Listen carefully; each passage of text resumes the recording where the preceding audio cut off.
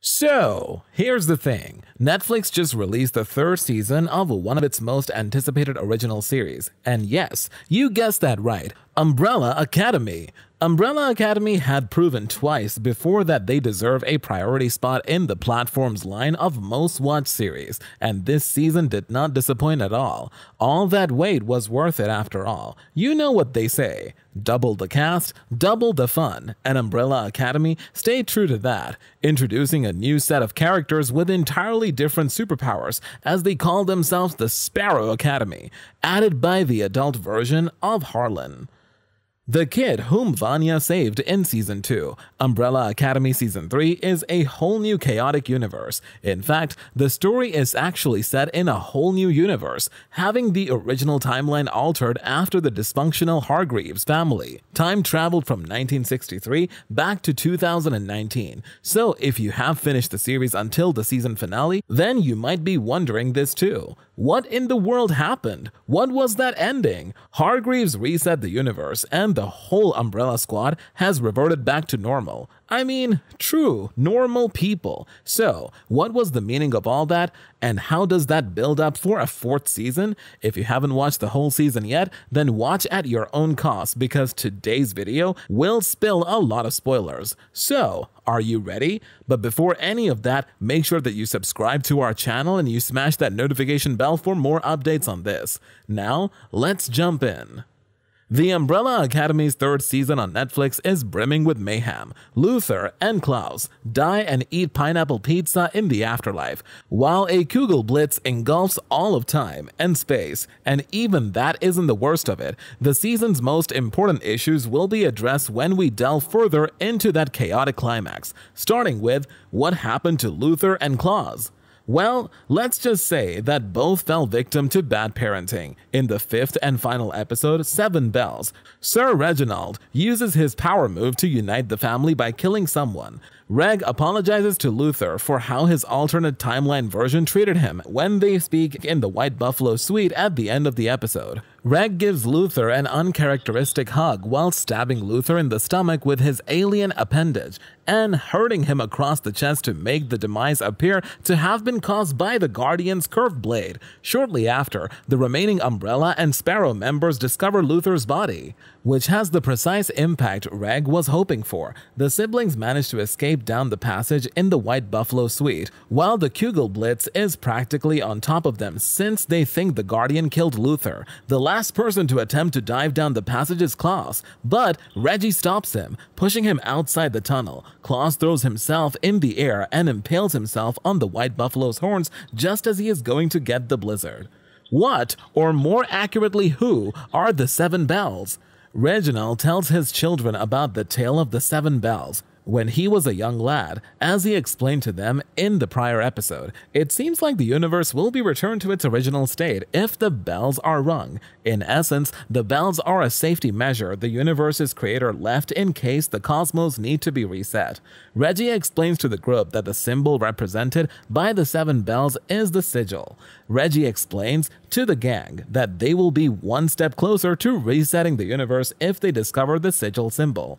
Enter the Guardian, or more accurately, the Guardians. There are actually multiple Guardians, as each of the 3 sets of siblings battle a different one. These Guardians are revealed to be growing samurais, wearing nearly indestructible armor and possessing strange bugs crawling from their bodies. They all succeed in eliminating their Guardians, while just barely escaping with their lives. Allison admits to Victor that she made a deal with her father before Victor and Leela used their sonic blast to defeat their Guardian. She begs Victor to believe her and explains that she made the agreement thinking it would make everything okay once more for everyone.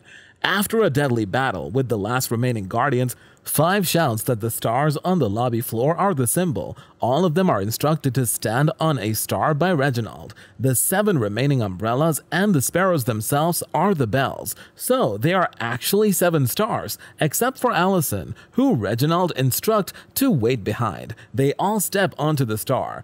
Beam of light connect the 7 members as he falls, and the hotel starts to fall apart. Allison, who was undoubtedly unaware of this aspect to the plot, is horrified when Reginald reveals that the Hotel Oblivion obsidian was really a sham, as energy surges painfully, sipping the life out of the 5 umbrellas and 2 sparrows.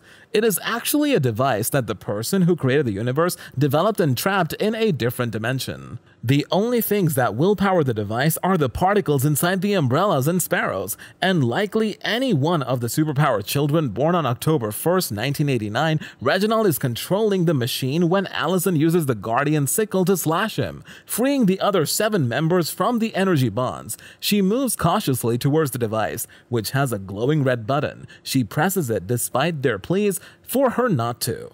What happens to the Umbrella Academy?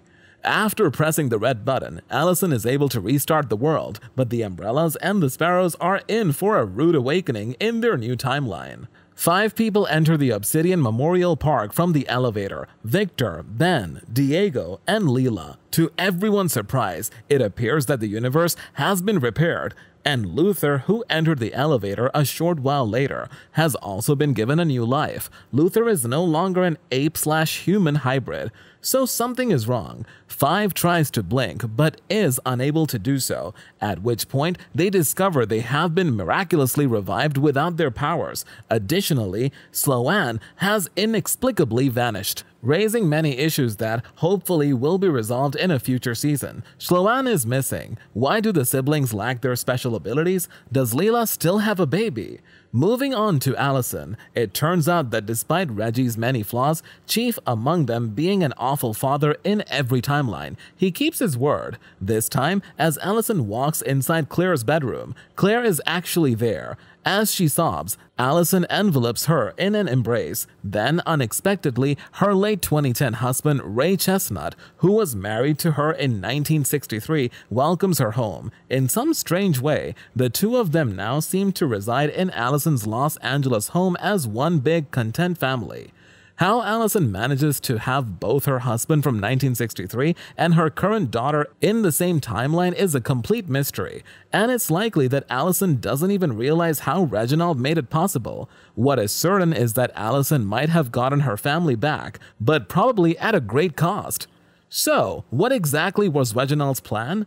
As the camera moves away from Obsidian Memorial Park, we can see that Hargreaves owns structures and establishments all over the city. Reginald is perched in the tallest skyscraper, surveying the city. He is approached by a blonde woman with curly hair who takes his hand.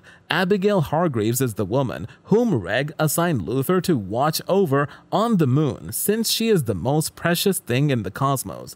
At the beginning of episode 9, Luther is shown in a flashback scene running through a force field on the moon. What he doesn't know is that Abigail is trapped in a cryogenic container on the other side of the force field, a key character from Reginald's history. Abigail was briefly presented in season 1 in a flashback as Reginald's adored wife, who was now long deceased. Reggie said that the job of his children was to reset the universe, but it now seems that his original intent, the very reason he adopted and diligently trained precisely 7 children with superpowers, 7 bells, was to bring Abigail back along with the universe's restoration. So, is that it? New timeline, new powers, new everything? Is this how the series ends? Well, we don't really know just yet. We're definitely crossing our fingers for a possible 4th season, but Netflix hasn't announced plans for it just yet. With a cliffhanger like that and a big fandom who is ready for anything, hopefully they'll announce some good news about it soon. That's all for today. If you enjoyed that video, make sure to hit that like button and subscribe to the channel.